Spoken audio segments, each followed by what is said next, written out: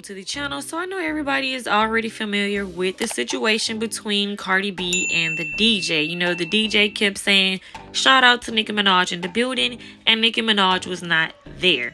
So the DJ did respond yesterday. He apologized to Cardi B and her husband Offset. Now, when I was looking at his face, he do look like he has one black eye. Now, we know that Ken Barbie tweeted and said that, you know, allegedly the DJ got the pause put on him after the club. So I'm going to go ahead and let you guys listen to his apology. What's up, everybody?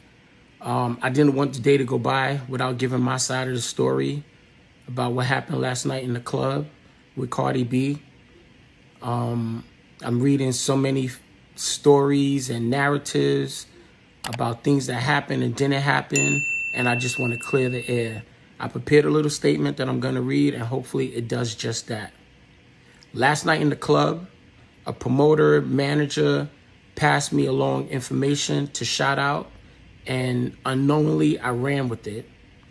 I never meant any disrespect to Cardi B, Offset, their family, friends, or fans in any way, shape, or form. It was an honest mistake, and I feel horrible about it. Normally, that's something that I would never do. I always check and double check information, but I was caught up in what I thought was a hip-hop moment.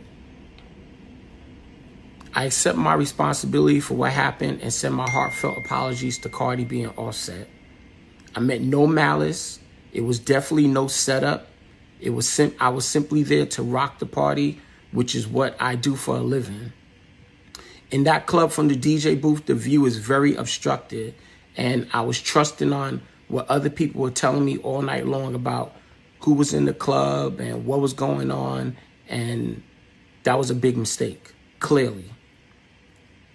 It is definitely not the way that I want to go viral. Again, my sincere apologies to Cardi B and Offset.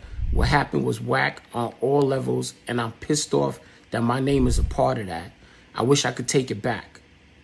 Hopefully my track record and relationship throughout the years in this industry can attest to that.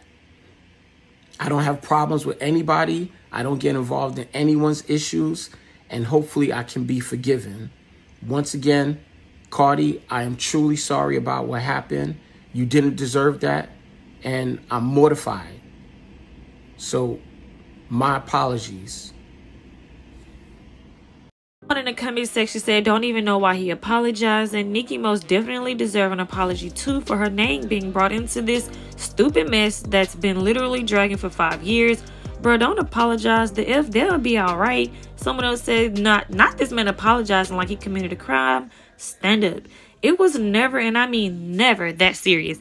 And I totally agree. This man didn't do anything too bad to apologize. It's not like he actually did anything like physical to anybody to just be apologizing. My goodness. Anyways, guys, that's it for the video. Make sure you guys like, share, subscribe, and hit the notification bell. And as always, thanks for watching.